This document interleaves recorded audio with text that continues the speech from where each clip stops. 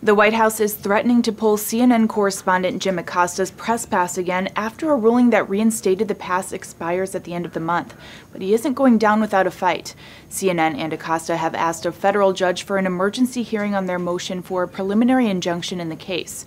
That injunction would stop the Trump administration from revoking Acosta's credentials until the litigation is wrapped up. The network said in a statement, quote, "The White House is continuing to violate the First and Fifth Amendments of the Constitution. These actions threaten all journalists and news organizations." The White House suspended Acosta's press pass after the journalist and President Donald Trump had a heated exchange during a press conference earlier this month. Last week, a federal judge decided the White House must restore Acosta's press credentials for 14 days to allow time for due process. It was the first court ruling tied to CNN's lawsuit against President Donald Trump and others in his White House. CNN's lawyers say the network and Acosta hope they can resolve this matter without any further court intervention.